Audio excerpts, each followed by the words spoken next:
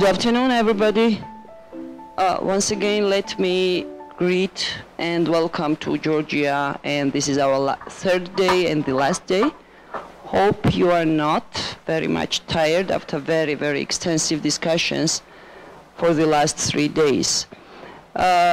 With this panel, Effective Strategies for Leaving No One Behind and Increasing Access to Legal Aid for Marginalized Groups, I believe we have very interesting follow-up discussion to the panel 1 of today, because we just discussed the discrimination and marginalization in the criminal justice systems, and now we can discuss and elaborate further how to increase the access to legal aid service. And as very rightly mentioned by all speakers in the previous session, access to legal aid is vital not only for the criminal justice systems, but also for civil and administrative cases. So if you somehow could also just mention very briefly how to increase the access to the legal aid for elimination, discrimination of marginalized groups would be also very much interesting. I have also one request to all speakers. Maybe we could speak only for 7 minutes, 7-10 maximum. Then let's leave some time for the questions and answers to address the questions that our listeners might have for this very, very important and sensitive issue. Thank you so much. And the first speaker is Professor David McQuoid-Mason, who is the Professor of Law at Center of Socio-Legal Studies, University of KwaZulu-Natal. And I do believe everybody remembers him as the most time-efficient person throughout the whole session. Just while the technology is getting organized, I'm breaking one PowerPoint rule. I've got too much information. That's the bad news. The good news is I'm only going to talk for half a minute on each slide. I made it detailed so that you can use it as a resource afterwards. How are we doing, Wendy? We're not? Okay. I'm going to be talking about Leave Nobody Behind, the role of non-lawyers in countries where there are very few lawyers. That's really what I'm going to talk about. I'm going to relate it to the UN principles and guidelines. And guideline 14 and 16 talk particularly about using paralegals where there's a shortage of lawyers, and particularly in rural and economically disadvantaged areas. We've heard a lot about paralegals. When I prepared this document, I'm really referring to countries I've worked with, but we know paralegals in Sierra Leone are appointed. Okay, we got it. I'm going to go straight in. Yeah, thanks. Yep. Sierra Leone has paralegals posted at every rural chief's place. So out in the rural areas, they have traditional authorities. They've all got paralegals, either paid for by Legal Aid Board, by CSOs. We've heard that recently Kenya, Tanzania, Zambia have all passed laws now that recognize paralegals, all drawing on the principles of the UN principles and guidelines. The other thing that is also mentioned in these guidelines is representation for victims and witnesses, and you heard earlier it's being done in Brazil. Kenya has, particularly in their ACTA provision, in their latest legal act, dealing with that as well. An important principle, and one that hasn't had a lot of, it's had a lot of emphasis here, but not really a session, is the introduction to the principle talking about legal education and public awareness. Very, very important. And also alternative dispute resolution is mentioned. We haven't heard much of that here. The legal empowerment document talks about it, particularly in post-colonial countries where you've got ADR as a traditional thing existing for thousands of years. We've tried to put it in legislation to say, use your traditional authorities. I don't know where I am on the slides now. Use your traditional authorities to solve problems, provided they're consistent with human rights and your constitution. Then there's a provision all about dealing with marginalized groups. You've just heard about that in the last session. And then after that, the question of making it sustainable and so on. Many of us have now included those sort of provisions in the new legislation. The big thing about all legal aid is political will. I've been very lucky in my country that out of our past, when the new government people came in, they were the victims of an oppressive criminal justice system. So they've been very supportive of legal aid. To my surprise, I found that Fiji gives $3 per capita for legal aid for that little country, which is equivalent to the budget that the Directorate of Public Prosecutions gets. It must be the only country in the world where funding for legal aid matches the actual budget of the prosecuting authority. They'd give twice what we do. South Africa is about 1.6, but you've got the political will to do that. Then, and to get that political will, we must use documents like the UN principles and guidelines. I've mentioned public legal awareness already. Mixed system of delivery as well. The whole question of education, using all available resources. And again, I've just put there for you later to read for yourselves. But these have been included, including a provision in the legal aid legislation imposing a duty on prosecutors, police officers, prison officials to notify people about their right to legal aid as well. We've done that. Oh, let me come back. One of the things is encouraging bar associations and others to assist. Now, pro bono hasn't been spoken about at this conference, but can sometimes be used as a stopgap measure. You obviously cannot run a legal aid scheme on pro bono. They tried it in South Africa, it failed. Use it as a stopgap, but some countries have used it creatively.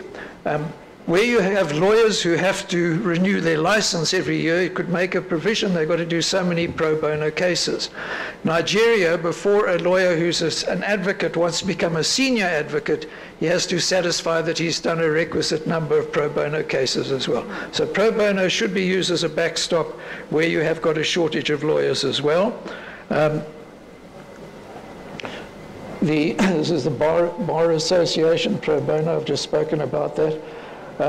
Question of paralegals. We've been speaking about them, not in a lot of detail about what they do. In Fiji, which they now have a 24-hour system, within 1 hour, they will send their paralegal there first to take out the documentary evidence about where was the person arrested, from the place of arrest to when did they come to the police station, how many hours lapsed before that, were they injured, all the sort of things that happened to them. The paralegal has a checklist, and once the checklist has been done, the paralegal then gets hold of a lawyer to come along and sit in on the interview, which is video recorded. So the paralegals are a very useful bridge. There are all sorts of mechanisms. Many of the legal aid boards, actually in our country, Legal Aid South Africa employs paralegals to do the preliminary work, the screening and so on. They go out to the jails and find out which prisoners need legal aid. So we need to do a lot more about paralegals and their recognition. We've just heard recently Zambia is now recognizing them. They've got 3 categories of paralegals depending on their qualifications. It's in legislation there. The other group that's spoken about are law students. Now, we haven't heard much about them in this conference at all, but law students are a privileged group, particularly in developing countries where they exist in a sea of poverty. You need to use those students. Our system in South Africa, which spends 90% of the budget more or less on criminal cases because of the Constitution, they contract out to the law clinics to do the civil cases for them. So law clinics, like other CSOs, can be used. In places like India and the Philippines, during the holidays, the law students go home to their villages and towns and they can do community legal awareness. They're a wonderful resource if you can use them properly, and I think we need to spend more time talking about them as well. So paralegals and law students, and the UN principles and guidelines say one should even look at student practice rules where it might be okay for them to practice. The Philippines has had this for years by a directive from their Supreme Court. That is possible. It seems to be a nervousness in some of our developing countries that are post-colonial, who've still got the mindset of their colonial masters. They think always about, but even in places like England, law students can appear in certain tribunals. In my country, they can appear in consumer courts and things to assist people. So that is another area that needs to be flagged. So I just want to say that the UN principles and guidelines are there. Have a look at them. Have a look at what I've done here. Think about your own countries where you can use these resources. We've got, I remember once doing a workshop in Vanuatu, and after we had the workshop, someone from one of the other Pacific countries said, I never realized, but we live in a forest of resources. We just don't know what everybody's doing, and we don't use everybody's resources. So I'd implore you to do that. A footnote for themes for the 4th conference. One, I think we need to have a discussion on the role of law clinics. There's a network of 65 countries with law clinics. We need to hear their experiences, how they can supplement legal aid. Legal awareness. There's street law and legal awareness programs at universities in 45 countries. We can hook them up with you as well if you want to hear about that. We need to get countries that are post-colonial to talk about using traditional methods of resolving disputes, where 80% of the people are probably using traditional methods within a human rights framework. And lastly, I think we should have some feedback from regions, what regional networks have been set up since this last conference. Okay, thank you very much.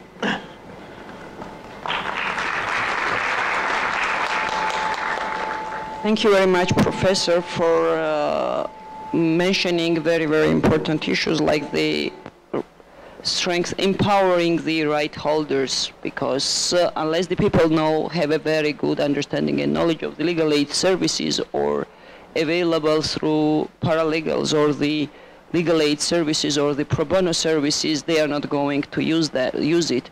And obviously empowering the right holders should be also one of the major targets of the activities. So our next speech is very interesting. Providing legal aid services to women in Argentina by Nicolás Laino, public defender from Argentina, as you can guess from the even name of the speech. Being like the more than 50% of the world population, women are still considered to be the marginalized group. So we need to address the issue of women in this very, very specific session dedicated to marginalized groups. Well, we don't expect, as women don't expect to be considered as such, but the reality tells us differently. So thank you so much. Okay, thank you. Good morning. First of all, I'd like to express my deepest gratitude to all the institutions that and individual persons that made this even possible. I know how hard it is to organize a conference of this proportion. Since two years ago, I was in the same position as local co-host of the 2nd international conference. So we are dealing with caterings, visas, translations, accommodations, and everything it needs to be put together. So I just want to congratulate you. The conference hasn't finished yet, but I think we'd all agree that it's been so far a great success, and we'll go back home with new ideas to deal with the several problems each of us face in our respective countries and realities in the context of this critical crisis on access to legal assistance, especially for the poor and vulnerable. I especially like to mention the ILF for permitting me participating in this conference. So having said that, I'm supposed to talk about legal aid for women.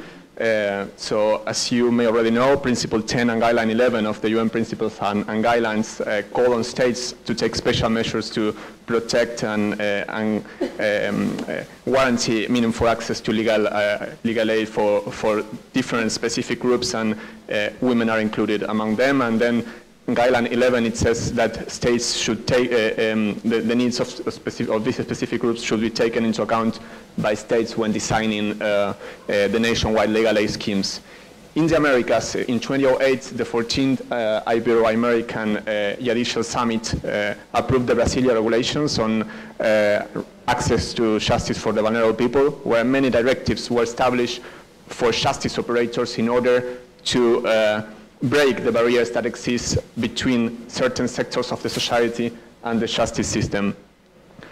As an institutionally and functionally independent legal aid system from the Office of the Federal Public Defender of Argentina, we are enabled to organize and manage our office in the best provision of the service, in the interest of the best provision of the service. And as we also have and manage our own budget, the highest authority of our institution, the Defender Shera, has been able to pass different resolutions, adopting novel measures and creating new structures to facilitate access to legal assistance for different groups. It is important to bear in mind that vulnerability does not only or necessarily means poverty. There are many situations that can make a person vulnerable before the justice system, and for this reason, our activity as public defenders or legal aid providers cannot limit to provide just for a technical defense blind to those singularities of the person or group of persons that we are representing.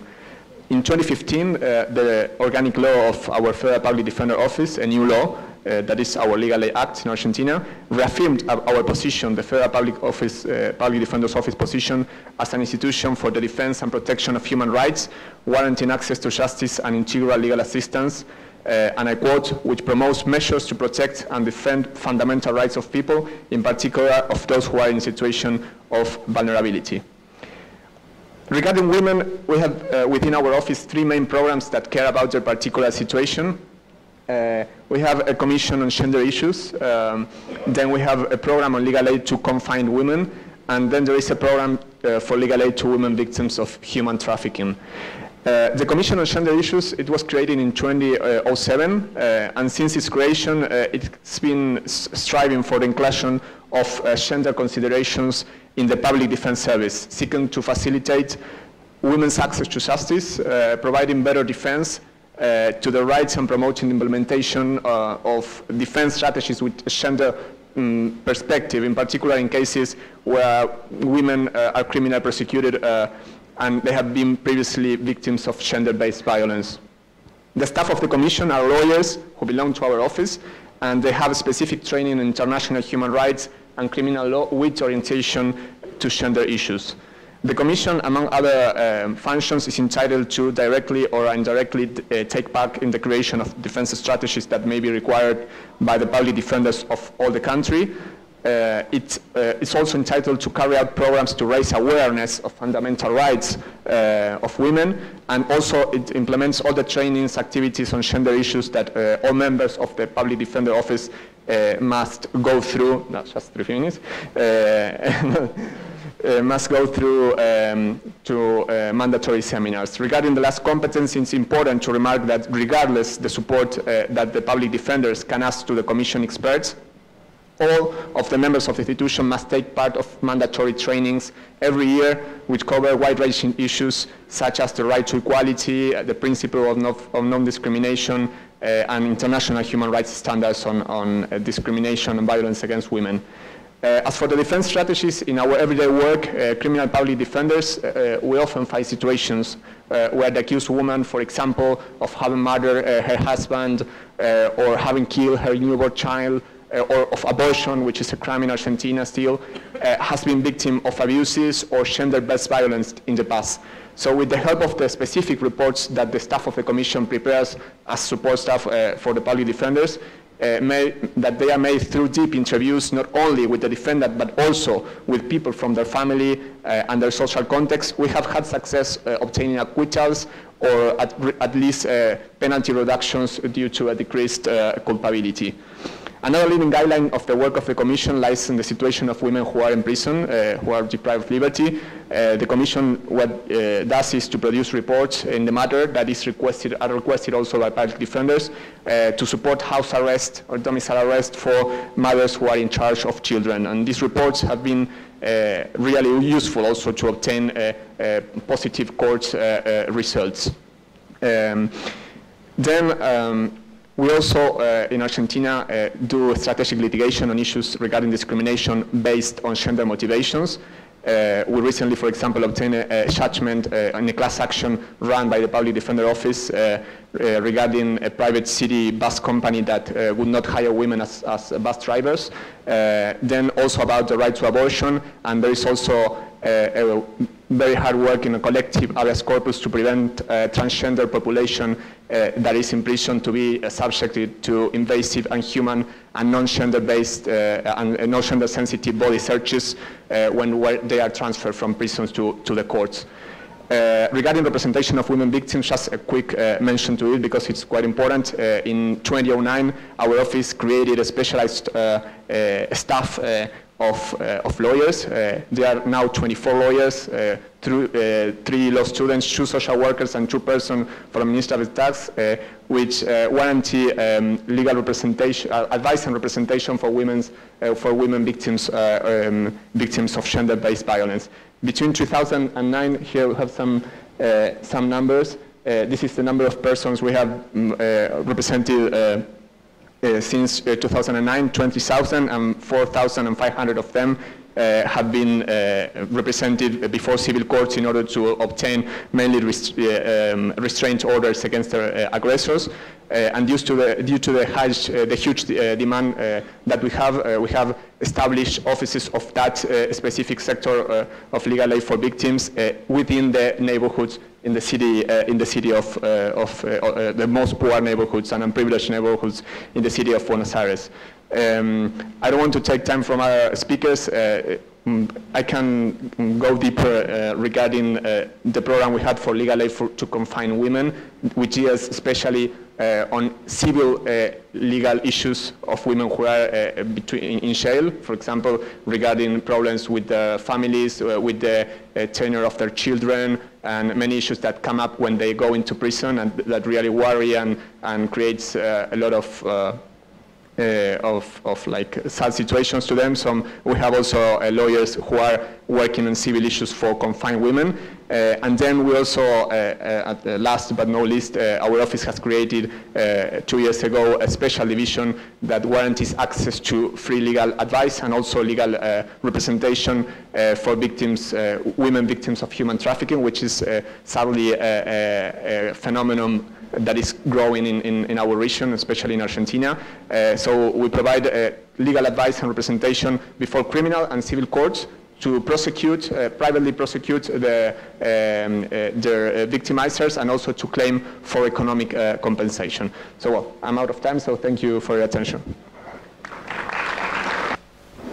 Thank you so much sharing the experience from Argentina about protection of rights of women that the legal aid service provide, how the legal aid service provides really the services to the women, whether victims or those accused in violation of certain laws. With the world where we have more than 25 million refugees, I believe that we cannot really achieve 2030 agenda and the whole idea leaving no one behind unless we provide fair access to justice for those who were forced to flee their homes. Due to the recent developments, Turkey was receiving country for a big number of refugees, and I believe the Turkey representatives are really very well positioned to share with us the experience, how to ensure that the refugees who are in the most vulnerable situation have access to justice through the relevant representation of a lawyer. So let me introduce Mr. Unsal Toker, Vice President of Union of Bar Associations of Turkey, who will be discussing Turkey experience concerning providing legal aid to the Syrian refugees. Please. Sayın Başkan, saygıdeğer meslektaşlarım, değerli katılımcılar. Hepinizi şahsım, Türkiye Barolar Birliği yönetimi adına en içten duygularımla selamlıyorum. Sözlerime öncelikle bizleri buraya davet eden organizatörlere teşekkür ederek başlamak istiyorum. Saygıdeğer dostlar, dünya değişiyor. Dünya ile birlikte biz hukukçuların bildikleri de değişiyor. Bildiklerimizi hep birlikte yeniden gözden geçirmemiz gerekiyor. Çaresiz. Ünlü Türk düşünürü Mevlana, ki sanıyorum siz de onu tanıyor olabilirsiniz, Dün dünde kaldı, bugün yeni şeyler söylememiz lazım, cancağızım sözleriyle yıllar önce bu durumu veciz ancak öngörülü bir biçimde ortaya koymuştur. Türkiye, Suriye'deki iç savaş sonrası oluşan büyük bir göç dalgası sonunda 3,5 milyon Suriyeli mülteciyi ülkesinde misafir etmek zorunda kalmıştır. Bitmedi. Bunun yanı sıra Irak'tan, Afganistan'dan, İran'dan, Afrika'dan ve diğer ülkelerden ülkemize gelen 500 bin kişi daha bu sayıya katıldığında mülteci toplamı nüfusu 4 milyona ulaşmıştır. 4 milyon. Bu sayı dünyadaki birçok ülkenin toplam nüfusundan fazladır. Dikkatinizi çekmek istiyorum. Bizler 79 Türk Barosu olarak ve onların üst kuruluşu Türkiye Barolar Birliği olarak kendi yurttaşlarımız için vermek და შევქმენით სტრატეგია იმისათვის, რომ ესე გაძლიერებული იყო მომსახურების მიწოდება ჩვენი ესე იგი ბენეფიციარებისთვის, იმისათვის, რომ ეს ყოფილი ასევე ხელმისაწვდომი ყოფილიყო ტოვილებისათვის, აი ამ პრინციპიდან გამომდინარე, რომ არავინ არ უნდა დარჩეს ესე იგი უყურადღებოდ. ჩვენ ამას ძალიან დიდი ყურადღებით და დიდი სიფრთხილით ვეკიდებით ამ საკითხს. თურქეთში აი ამ მოცემულობის ფარგლებში ხორციელდება პროექტი იურიდიული By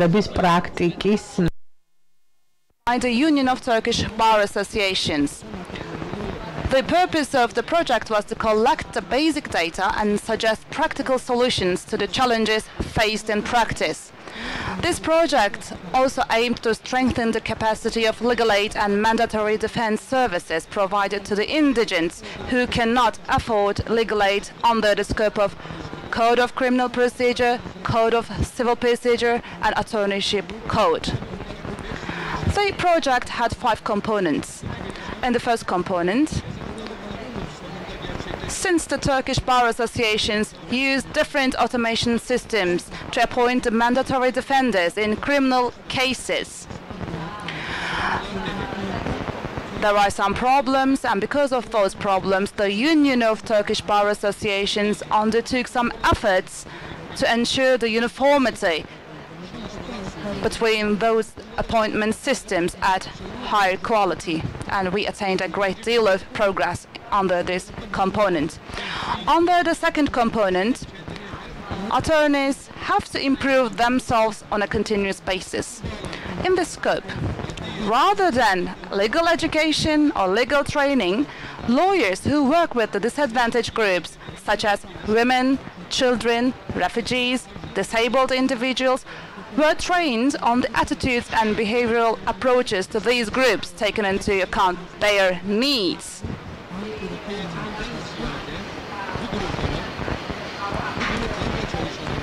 So, lawyers who work with these groups receive the training courses. In the third component, considering that legal aid has an impact and is the basis for access to justice and fair trial, performance assessment criteria for legal aid lawyers were developed, and our activities are still ongoing under this component. Fourth component. In order to strengthen cooperation, professional collaboration, and knowledge exchange between legal aid lawyers, several regional meetings have been organized to enable lawyers and bar associations to exchange their views, experience, and knowledge.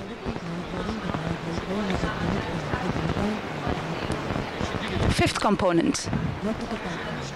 Under the scope of this component,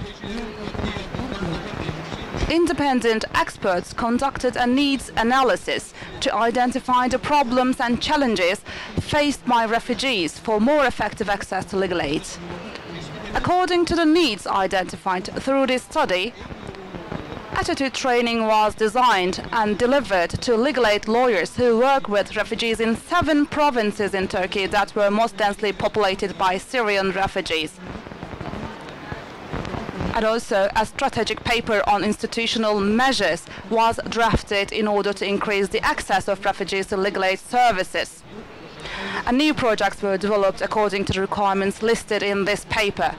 Under this scope, a legal clinic was set up by the Union of Turkish Bar Associations in a province that was most densely populated by Syrians. The clinic has 4 lawyers, 1 psychologist, 3 interpreters and support staff. On the other hand, interpreter helpline was created by the union to provide interpreting services to indigents across the entire country. This helpline immediately provides interpreting support in Arabic and Persian to lawyers and bar associations during legal aid applications and process and interviews with their lawyers. Finally, in order to diversify the funds, given that the financial resources are scarce, Legal Aid Joint Project was developed and we received a moderate fund from the European Union for this project.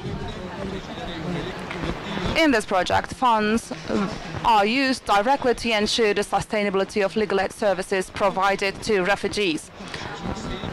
So it was my pleasure to share our good practices in these projects implemented to improve access to legal aid and achieve the principle of leaving no one behind. On my behalf and on behalf of the Union of Turkish Bar Associations, I would like to thank you very much for your attention.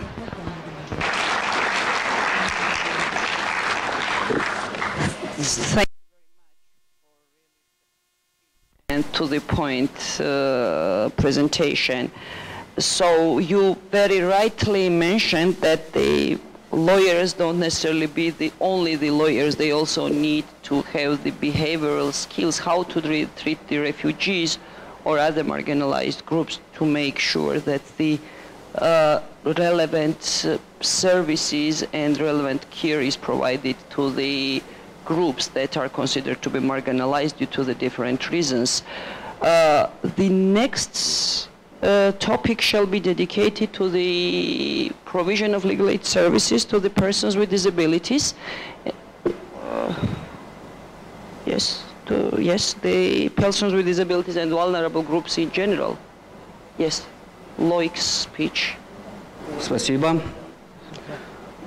Уважаемые участники конференции, позвольте еще раз поблагодарить организаторов данной конференции за приглашение и возможность выступить перед такой уважаемой и высокой аудиторией. И, как уже объявили, мой доклад, моя презентация будет посвящена оказанию юридической помощи уязвимым слоям общества, в том числе лицам с инвалидностью. И позвольте короткую информацию о самом Таджикистане, поскольку мой доклад будет посвящен именно опыту Таджикистана. 93% территории нашей страны составляют горе, то есть мы горная страна. 70% населения нашей страны проживает в сельской местности, и 30% являются малоимущими. Мы тоже относимся к странам постсоветского пространства в Центральной Азии, и мы граничим с Узбекистаном, Кыргызстаном, Афганистаном и Китаем.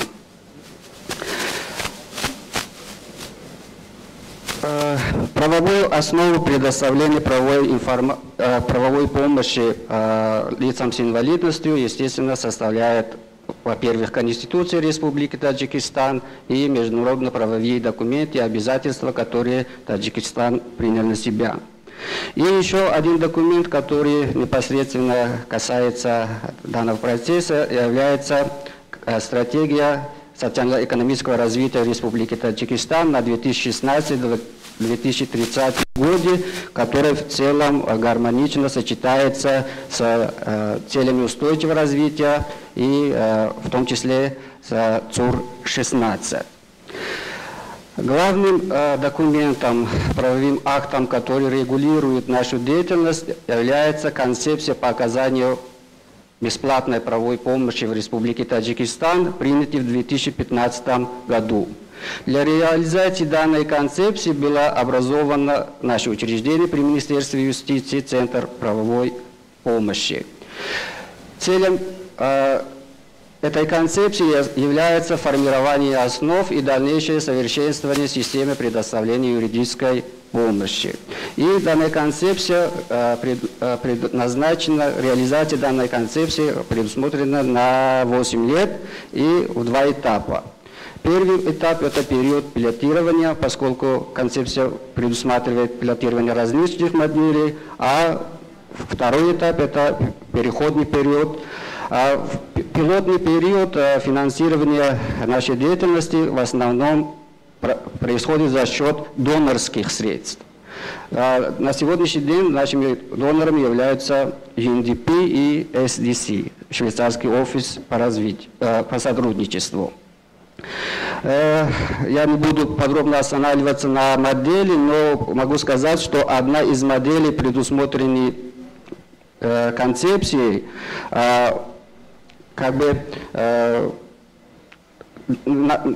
направлен на достижение именно принципа не оставлять никого в стороне, поскольку помимо юридических консультаций и юридической помощи еще предусматривает выездные консультационные сессии наших юристов на отдаленные сельские местности. То есть наши юристы идут со своими услугами к населению и выявляют их проблемы и тем самым помогают. В концепции предусмотрены несколько категорий лиц. Это малоимущие, уязвимые слои населения, а также лица с инвалидностью. То есть вот эти категории лиц являются приоритетными бенефициарами нашей деятельности. За несколько лет нашей деятельности и анализ работы наших юристов на местах показывает, что в Таджикистане лица с инвалидностью сталкиваются в основном со следующими проблемами. Во-первых, это определение инвалидности, то есть получение лицом данного статуса лица с инвалидностью. Другая проблема – это их доступ этих лиц к социальным услугам и социальному обеспечению. Также оформление пенсии, жилищные вопросы и вопросы трудоустройства. К сожалению, бывают прецеденты, что недобросовестные работодатели неохотно принимают на работу лица с инвалидностью, что является действительно отрицательным явлением. Также доступ лиц с инвалидностью к образованию. Хотя у нас заложено в законодательстве принцип недискриминации, тем не менее некоторые нормы законодательства, анализ некоторых норм показывает, что в них заложена скрытая дискриминация, латентная дискриминация. И, соответственно, наши юристы в таких случаях помогают лицам, которые обращаются с ним за помощью. И поскольку данная сессия посвящена стратегии оказания юридической помощи и не оставить никого за бортом, у нас имеется определенная стратегия, как оказать доступную правовую помощь лицам с инвалидностью. Это прежде всего повышение потенциала наших юристов посредством проведения тренингов и обучающих семинаров. Также мы пользуемся институтами параюристов, и, соответственно, мы обучаем параюристов из числа лиц, имеющих инвалидность.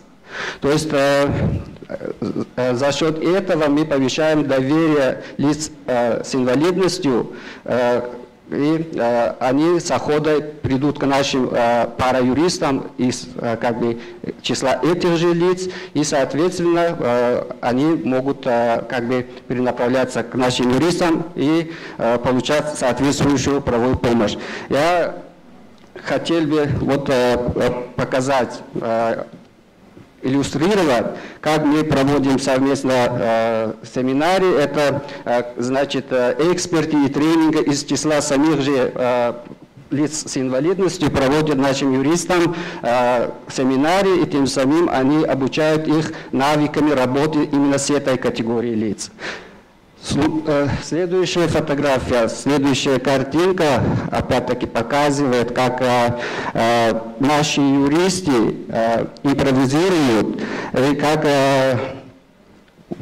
тем самым вот тренера воспитывают в них чувство как бы солидарности с лицом с инвалидностью, поскольку сама картинка показывает заклеенный рот, завязанные глаза, и там самим наши юристы почувствуют на себя те лишения, которые чувствуют лица с инвалидностью. И позвольте, вот буквально за полминуты я намечу, какие у нас планы на будущее и что еще мы можем сделать. В нынешнем году Республика Таджикистан подписал Конвенцию ООН по правам лиц с инвалидностью, о правах инвалидов, и, соответственно, как бы сейчас составляется дорожная карта по имплементации, ратификации и имплементации данной конвенции. И мы намерены, наш центр намерен как бы всячески содействовать имплементации и, соответственно, реализации данной концепции. Также сейчас разрабатываем законопроект о гарантированной государственной юридической помощи, в котором, естественно, будем уделять особое внимание лицам с инвалидностью. И дальнейшее повышение как бы потенциала наших юристов и как бы сотрудничество со СМИ и гражданским обществом является для нас приоритетом. Спасибо вам за внимание. Dear Mr. Nusrato, thank you so much for this very interesting speech, because the rights of the persons with disabilities are at least 10% of the world's population. And if we compare the speeches from Turkish and Tajikistan speakers, we see that the lawyers really need much more than just being a very good lawyer. They need the skills how to deliver the services to the marginalized groups. And we do have the second speaker from Turkey, Mr. Mutin Özdemir, who is the head of the Department of Victims of Rights from the Ministry of Justice of Turkey, who will further speak on how to deliver the services to refugees, as Turkey is one of the best examples of accepting the refugees during the last several years already. Değerli katılımcılar, hepinizi Türkiye Cumhuriyeti Adalet Bakanlığı adına saygıyla selamlıyorum. Due respect. As regards access to justice of Syrian refugees in Turkey, I would like to say that legal aid is an essential element for access to justice as required by the right to a fair trial under Article 6 of the European Convention of Human Rights, to which Turkey is a party, and also under the Article 10 of Turkey's constitution, which enshrines equality before the law. I would like to start by thanking the organizers of this conference for giving me this opportunity to talk about the system of legal aid in Turkey. Access to justice and legal aid in Turkey. Before I start talking about that, I would like to give you some information about the legal aid system. There are three pillars. First is legal aid in criminal procedure. Complaints filed by victims are free of charge. and cases filed after such complaints and reports are free from any filing fees or similar fees. We have Code of Civil Procedure, and as per the Code of Criminal Procedure, non-Turkish speaking or disabled suspects, accused victims or witnesses are provided with interpreters paid by the state.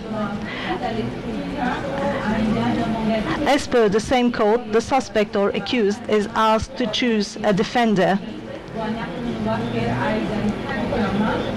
If he/she states that he doesn't have the financial means to afford a defender, the defender is assigned in line with his request. If the victim or those harmed by criminal offense are involved in the case, and also in case of sexual assault and criminal offenses requiring a minimum sentence of more than 5 years in prison, they may ask the bar for assignment of a lawyer. The court assigns a lawyer without a request in the following cases. 1. When a suspect is taken under custody, when a person is brought before a judge with a request of detention, when the suspect or accused is a minor, intellectually disabled, when the suspect or accused is involved in investigation and prosecution, when the victim or those harmed by the crime are minors or have disabilities. So there is no means test. Those that fulfill the criteria described above are provided with a defender, and those services are offered by the lawyers affiliated to the Bar Association, and the fees are paid by the Ministry of Justice. In this respect, there are no quota or there are no limits in the budget. There is no ceiling. So no matter how many victims or suspects that are in need of legal aid, those services are offered without a quota or limitation in the budget. The budget for mandatory defender and attorney assignment, as I said, is not limited. So in 2018, the budget was almost $75 million. We also have legal aid in civil cases. There is a differentiation. The first is when the person is poor and cannot afford the court expenses and filing fees, that person is exempted from those court expenses, filing fees, and attorneyship fees. The bar associations offer certain services. If people are poor and if they cannot afford lawyers, we have a legal aid system in civil cases, and the legal aid services are offered by the lawyers assigned by the bar associations. Turkey invests a lot in this system. Almost $27 million of budget was allocated to legal aid in civil cases. In recent years, the budget share has increased gradually. In this respect, starting from 1970s, the legal aid services, when the legal aid services were first initiated, we have ensured some quality, but access to justice is a noble cause. Therefore, we are trying to invest more in the legal aid services to improve the capacity. Representative from the Union of Turkish Bar Associations also mentioned the project that we have implemented to improve the legal aid services in Turkey. In addition to that project, there was another project we implemented for capacity building. We implemented an EU twinning project strengthening legal aid services in Turkey.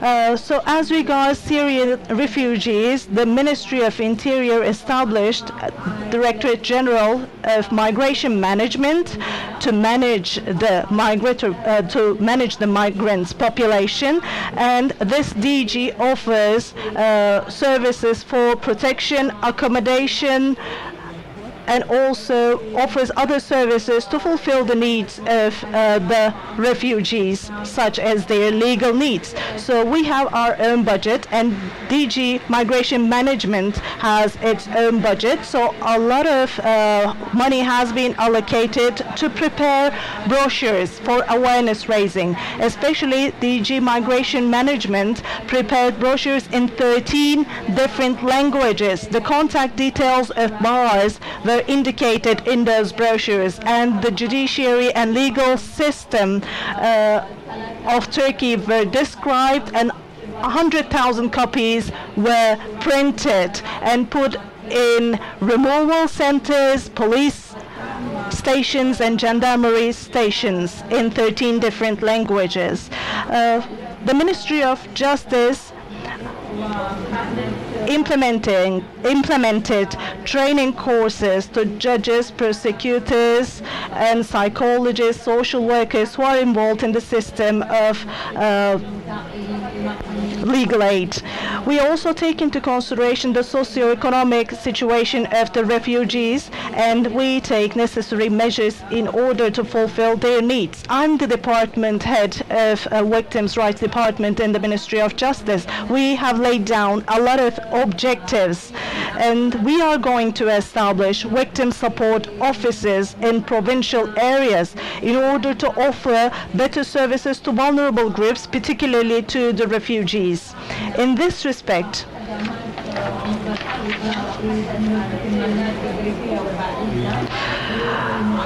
these victim support offices will primarily be established in the southeastern provinces where there is a dense population of refugees, so that the refugees will be better represented before the court within the necessary processes.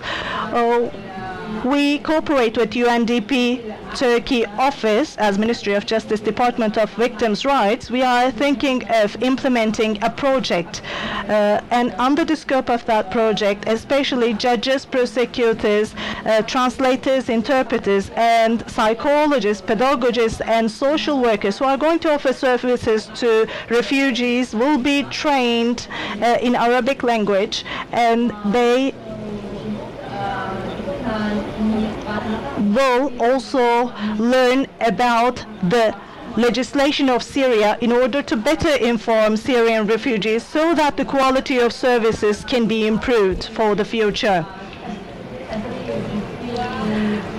In this meeting, as the Republic of Turkey, we had the opportunity to offer our experience. I would like to thank you very much for that opportunity. That's all from my side. I don't want to take much of your time. Thank you very much for your kind attention.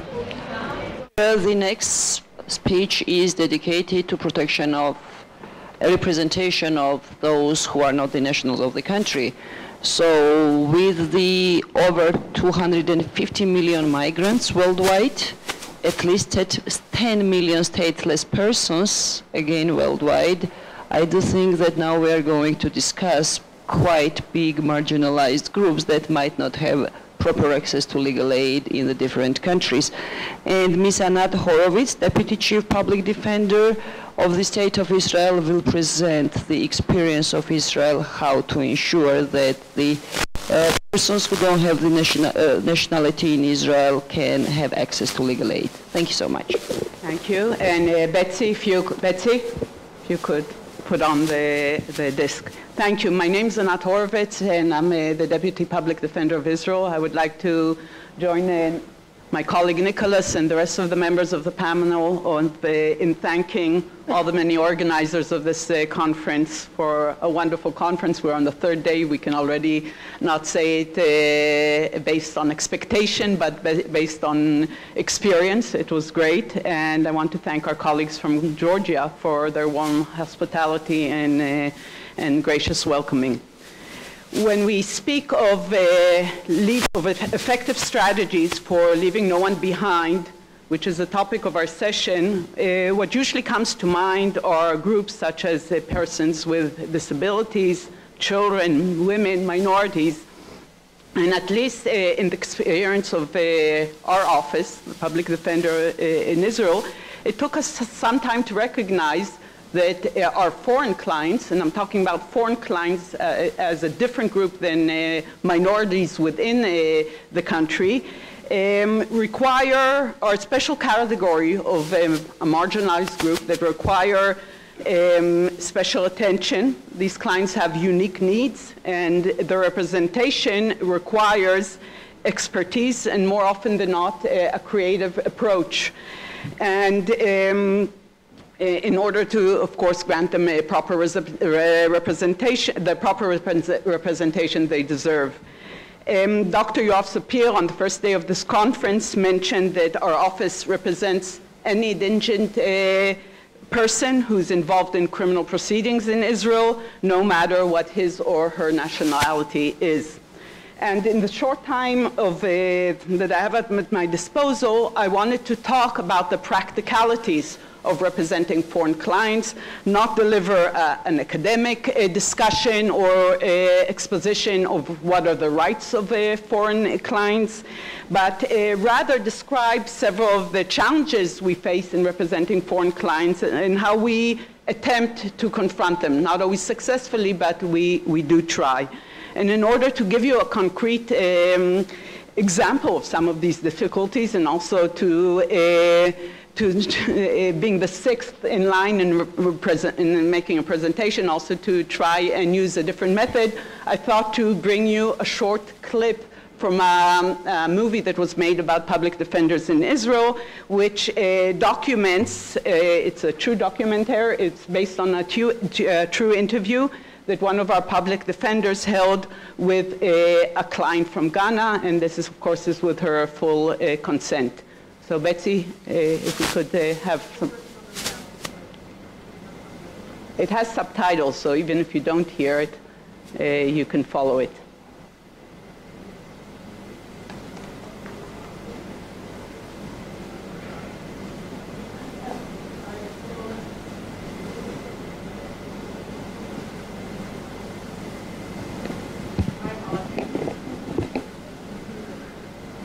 Okay, let me, perhaps till this comes up again, let me describe the case that I wanted to show. It's an Israeli public defender, one of our external public defenders. Yoav Sapir mentioned our mixed model of working with internal and external public defenders. Represented a woman from Ghana who was charged of reckless killing as regards to a child who was in her care at a daycare center in South Tel Aviv. This woman speaks Akin. I hope I'm pronouncing the language correctly, which is the main dialect spoken in Ghana, but as you can imagine, it's not widely known in Israel, and it was very hard to find a translator to translate from this language. Happily enough, the woman was finally acquitted at the end of her trial, but through the interview of the public defender, which I hope is still going to come up, I wanted to demonstrate some of the problems public defenders around the world. This is not a unique problem of public defenders in Israel, but it's a problem that public defenders face all around when dealing with foreign clients. The problems in communication between a local public defender and a foreign citizen. So, Betsy, do we have any progress? Okay, so in this particular interview, you can see the public defender reading out the indictment in English to the woman who's being accused. On the other hand, but unfortunately, the woman does not speak English, nor does the public defender speak Akin. So a translator was brought in order to translate the indictment from English to Akin. So this is our public defender, Mr. Kevler.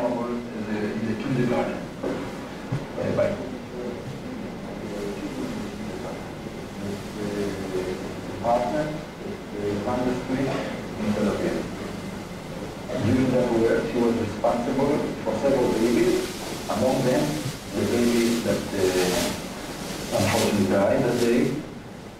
In the morning of the 27th of May, at 10 o'clock approximately, he was brought to the kindergarten by his mother, And that day on his neck was hanging a pacifier with a string. The mother put the baby in one of the beds according to the instructions of the teacher or the people who were in the place. When the string is on his neck and the pacifier is in his mouth. At 11 o'clock, Mama, the defendant, went to the baby to feed him and found him unconscious and not breathing. They said that his death was a cause from the negligence by Mama because she let him sleep when the string was no, and because she didn't check him, and that's why she caused his death. Why is she not looking at me? Very good.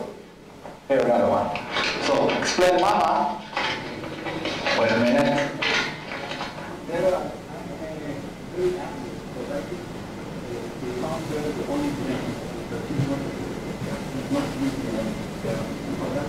Okay, I think, Betsy, we can stop here. And I just wanted to illustrate an example. Mama is a person who has a work permit to work in Israel. She, as our moderator said before, she's one of millions of people around the world who go outside their home country in order to seek employment and unfortunately find themselves involved in criminal proceedings. They're overrepresented, as we heard in the previous session, in criminal proceedings.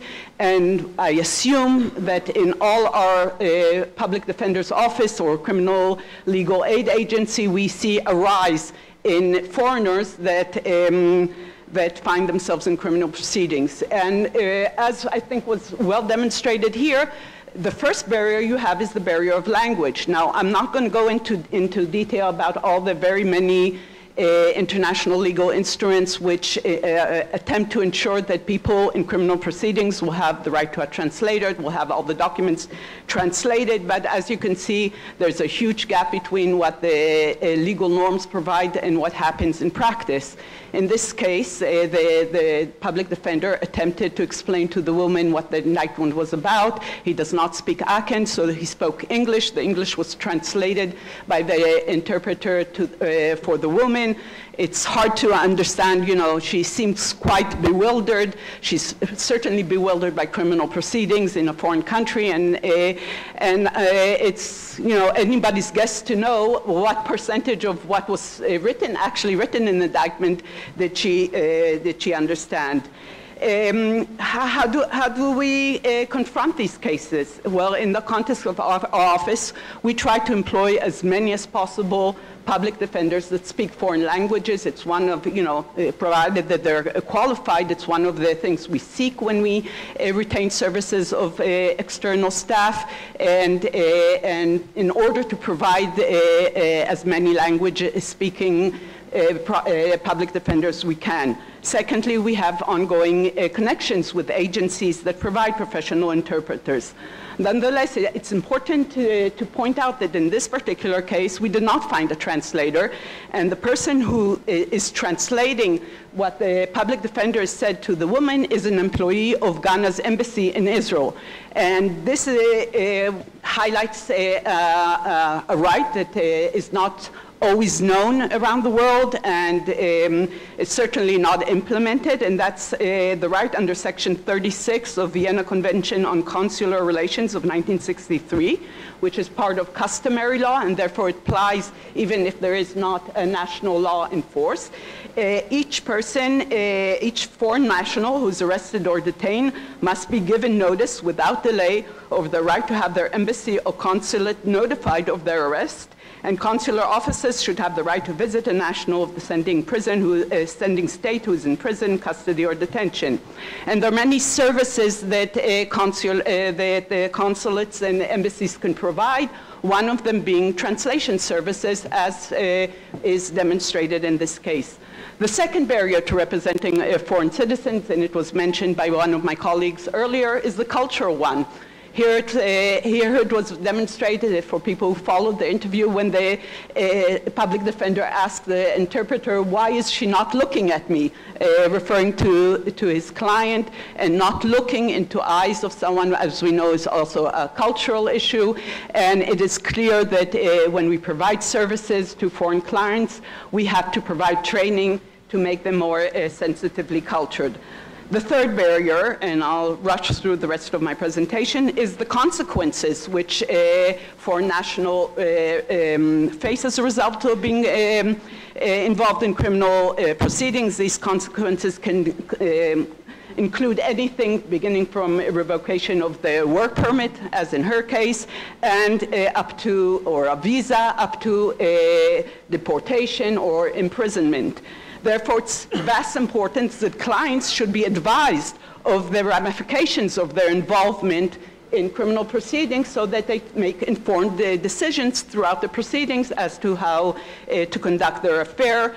In the United States, there's a specific case that was handed down in 2010, Padilla versus Kentucky, which says that criminal defense counsel has a duty to address the immigration consequences facing its non-citizen defendants, and it seems that the rationale behind this decision applies worldwide. So what do you do in a criminal law agency such as ours, where such expertise does not exist? We do not have lawyers on the staff who know much about immigration. So first of all, we appointed a person within our internal staff to educate herself in this case about immigration law and to provide information for our staff and external public defenders about immigration possible consequences and other consequences that have to do with a criminal trial. And we have partnerships, which is another way of providing holistic services, which was mentioned, I think, yesterday by Rick Jones. We have external links to various organizations that we can refer our clients to when they need to be represented in administrative proceedings or others. And finally, and I come to my final point, I apologize for talking beyond the limits of my time frame.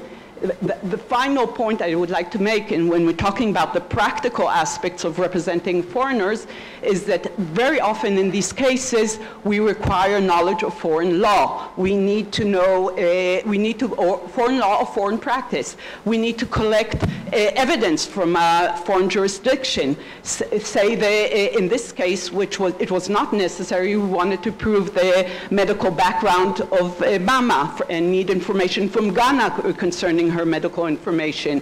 Say she was about to be deported, or she was sent to prison and was about to be transferred or requested to be transferred to her home country. What are the laws in force in that country regarding early release? What are the prison conditions? These are all issues that, again, we're not equipped to handle without getting assistance from outside. And I would like to end by, we are here a group of public defenders or legal aid advocates from around the world. This is an area that we can cooperate in, just like the prosecution and the police have international cooperation systems and mechanisms. We could at least informally, there's been much discussion about a network, but at this stage, before such a network exists, we should informally help out each other and assist in these matters, so to ensure that also our foreign clients are not left behind. Thank you.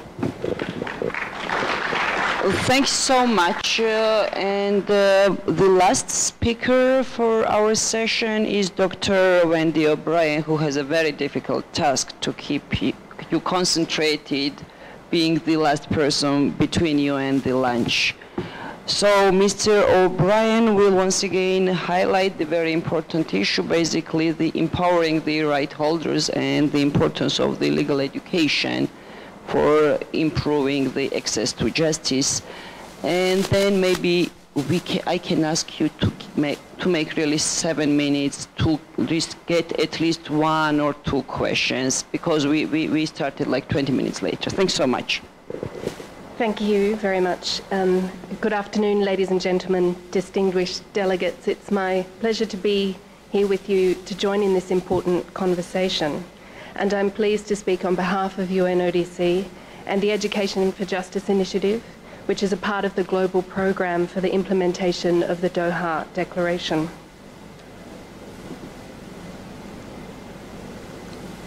Okay.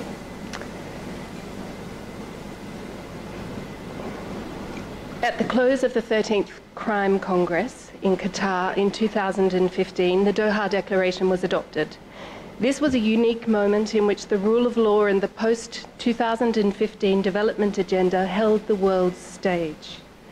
The Doha Declaration affirms the imbrication of the rule of law and sustainable development and the foundational role that education on the rule of law plays in promoting access to justice for all.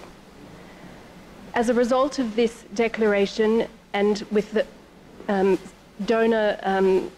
generous donor contribution from the State of Qatar, UNODC launched an ambitious global program on education. And this is education to teach younger generations about the importance of the rule of law, about a culture of lawfulness, and access to justice for all. And there are initiatives at the primary, secondary, and tertiary level. I will speak to you primarily about tertiary, but I'll share a little information about the initiatives at primary and secondary as well.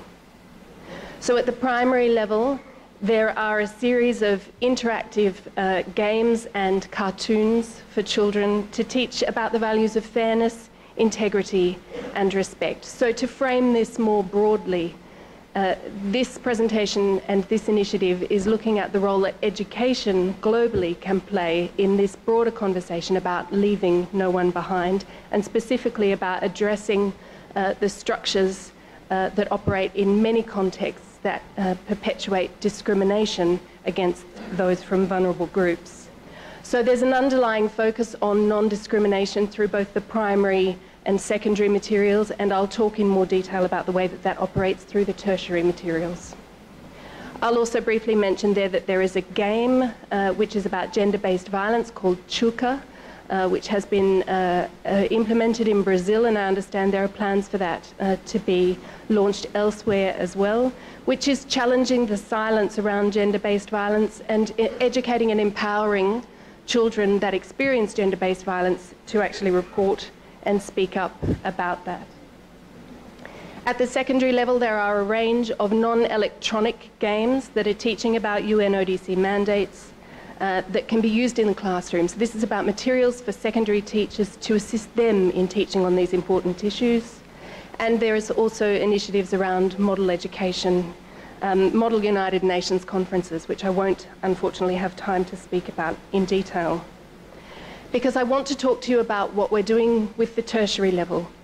So this is the production of more than 100 modules on UNODC mandates that can be used by university lecturers around the world. These will be open access. Some of them are already online. Open access. They're designed to be applicable for teaching in different disciplines. We're wanting to reach beyond students in criminology, beyond students in law. I should say that I come to this role at UNODC from academia, where I teach in criminology and in human rights. And I would say that the interdisciplinarity that we have infused through these modules, I think, is something that will actually ensure their enduring appeal. And one of the reasons I think when we start to talk about crime prevention and criminal justice and the myriad ways in which those from vulnerable groups are left behind, we know that the solutions to those problems are not residing in one single discipline. They're not within the law. This is not about sociology. This is not solely about social work. It's not solely about education. It's not about the medical profession. Indeed, it's about all of those disciplines and many, many more coming together and finding novel and collaborative ways to network, to support vulnerable individuals, and to create the reforms that we need to ensure that vulnerable individuals from vulnerable groups are not left behind. So the thematic areas are broad, but I want to talk to you about the modules that we're developing on crime prevention and criminal justice. These are the 14 modules, and through these, I am going to have to race because I can see that I'm getting hints from behind me, but through these modules there are a range of interconnecting themes. The plan is that they engage critical thinking, but that they also encourage students to think about practical application of the standards and norms within their local context. With respect to legal aid specifically, I think it displays well on one side but not on the other. These are derived from the UN Principles and Guidelines. These are Principles 3 and 4, and I just wanted to point to this as an articulation of the transformative potential of legal aid, not just for individuals that require legal aid and receive it and may find that their passage through the criminal justice system, or indeed hopefully their diversion from the criminal justice system, is affected through the provision of legal aid, but indeed that legal aid has and education and awareness about legal aid has the potential to transform the criminal justice system more generally. And I think this is a very nice articulation of the way in which restorative justice, for example, and diversionary practices can be enlivened through education and information. Individuals cannot access legal aid, as we have heard so cogently over the last few days, if they are not aware of legal aid. So education, I think, is really fundamental with respect to this. Perhaps there will be the opportunity for us to make our slides available to delegates after the presentations, because I'm not sure that there will be time to talk about this in detail, but I do want to emphasize that the module series, the 14 modules that I put up earlier, are underpinned by a commitment to examining and encouraging students to critically examine the ways in which discrimination operates across multiple contexts.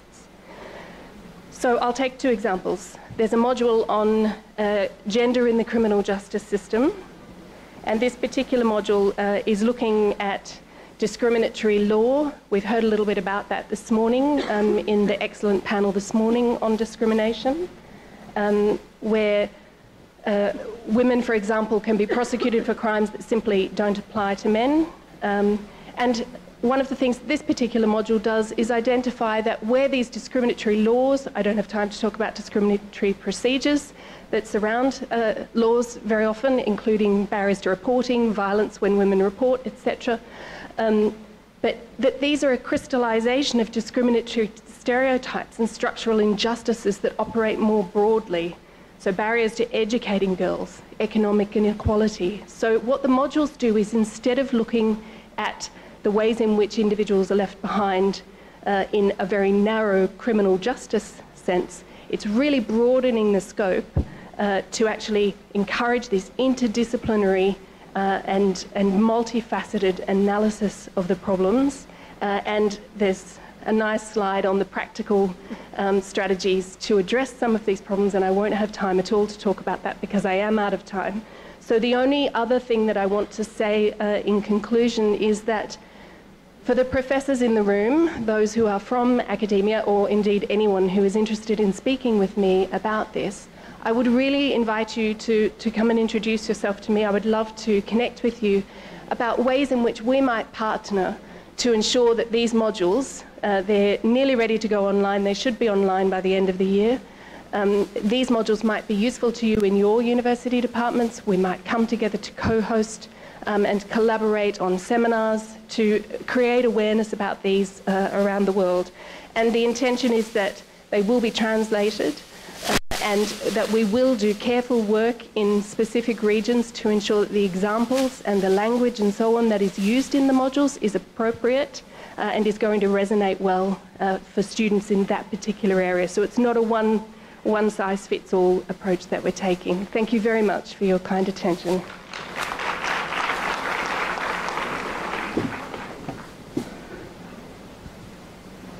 Thank you so much, all speakers, and maybe just very, very brief summary for our discussion. Like the first is when we talk about the marginalized groups, we don't really mean necessarily the small groups of the people. The good finding was that all the speakers agreed that the marginalized groups do need the access to legal aid service, and we were talking about the special methodologies or the special challenges, how to ensure that the quality legal aid is accessible. Also, everybody agrees that the empowering of the right holders or the duty bearers, in this case the legal aid lawyers, is also vital for provision of relevant legal aid services, and that a good legal aid lawyer needs more than just to know the articles of law. So this is a very brief summary, and do we have questions? I understand we want. So I have 2 and 3, sorry. So first, and please make sure you only use 1 minute for the question, and we'll be as brief as possible with the answers. Thank you. I'm John from Samoa, country within the Pacific region. Thank you so much for all the speakers for those educational presentations. My question is to my friend, Professor David. You mentioned the important role of non-lawyers in assisting criminal accused in remote rural areas where there are no lawyers. And this is quite relevant to our context. Are there any challenges or problems faced by the vulnerable population for non-lawyers provide actual legal advice and legal representation in the court of law? And are there any effects in an administration of justice and the right of the vulnerable population for quality legal aid by the non-lawyers performing the roles of lawyers? Thank you.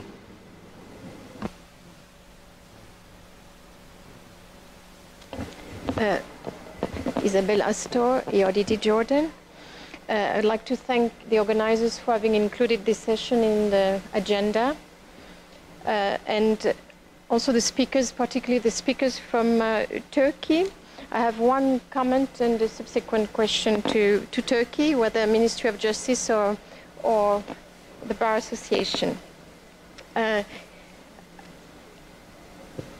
My question relates to the reach out of the refugees. Can you speak in the microphone, please? My question relates to the reach out of the refugees, the tools and the methods. ERDD has been working and providing legal aids in a refugee camp situation in the Zatari camp in Jordan, and has established presence in the camp in order to make sure that legal aid would be accessible to refugees in situ. In this context, it has 4 licensed attorneys working in what is the largest refugee camp in the Middle East, providing counseling, representation in court, mediation, and legal training. So my question would be, in the context of Turkey, what is the reach out method strategy to the most vulnerable refugees, in particular women from vulnerable backgrounds? Thank you very much.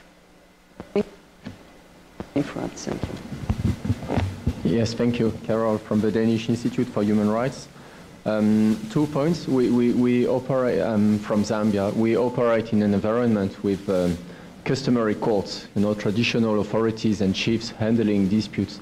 And they are handling such disputes of a civil nature, but a lot of them are actually offenses, crimes, but that are just dealt with as a civil offense, where the plaintiff is actually asking for compensation only, and people are not actually willing to report the case to the police and to the formal courts of law.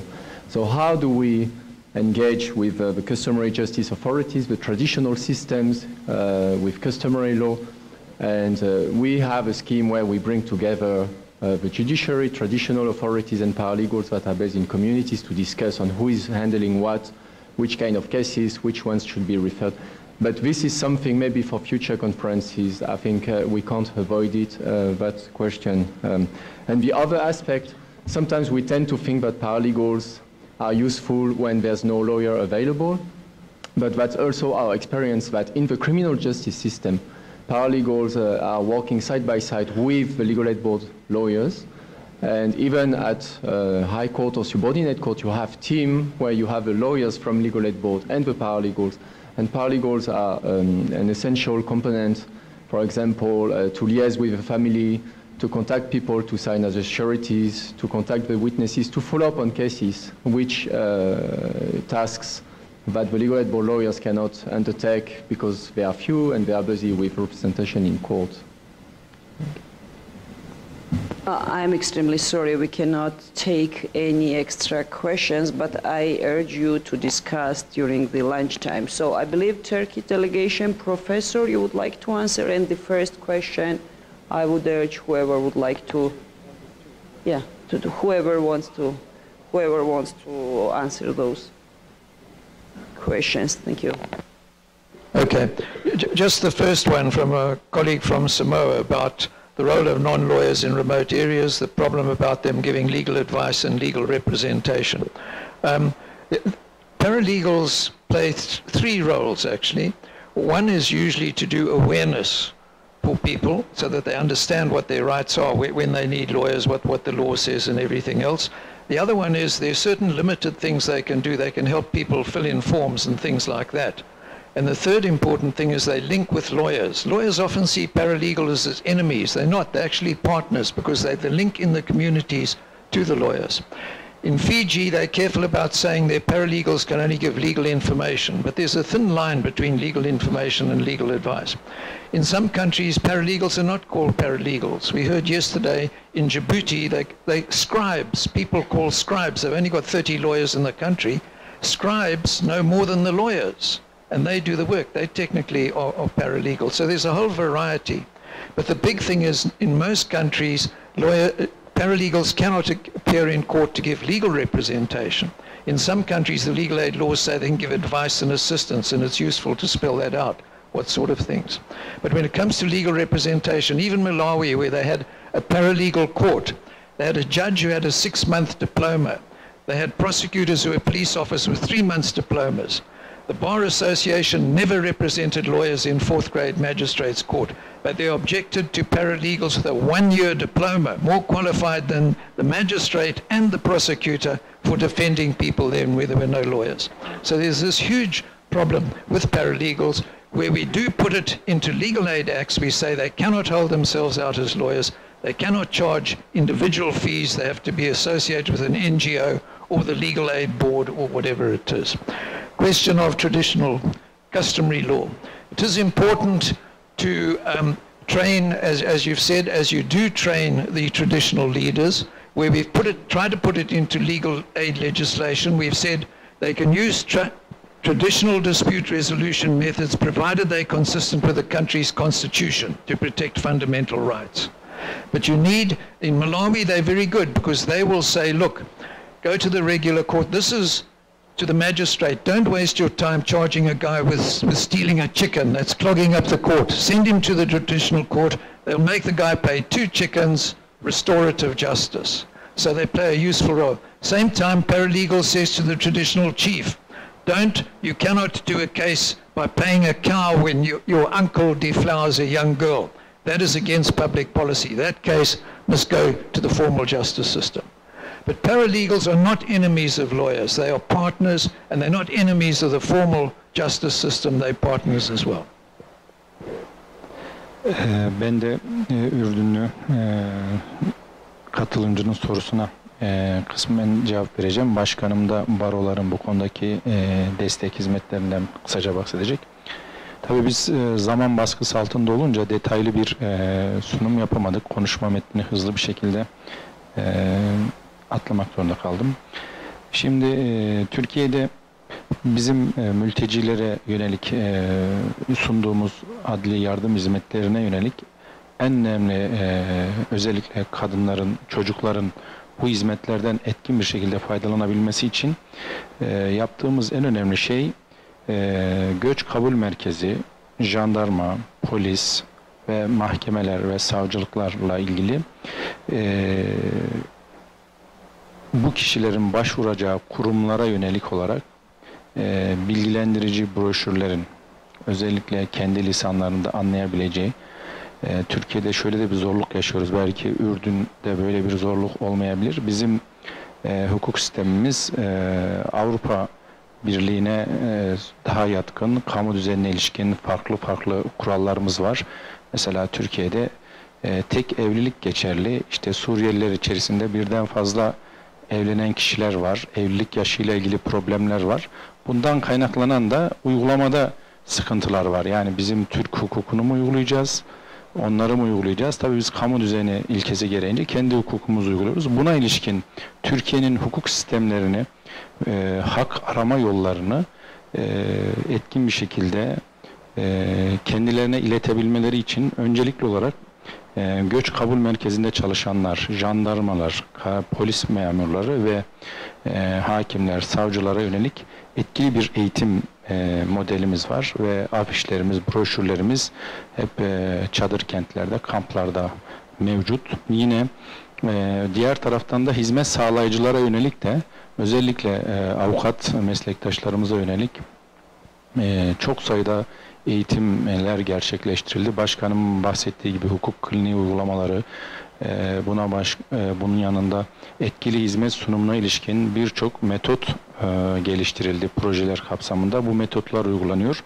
Yine bahsettiğim gibi tercüme hizmeti de çok önem arz ediyor. Çünkü yani bilmediği bir dille kendini savunmasını, ifade etmesini mağdur için beklememiz çok zor. Onun için tercümanların da yani dile yatkınlığından öte hukuki literatüre de yatkın olması amacıyla yani çok fazla bir eğitim veriyoruz tercümanlara da. Adli işlemlerde bu tercümanları kullanıyoruz.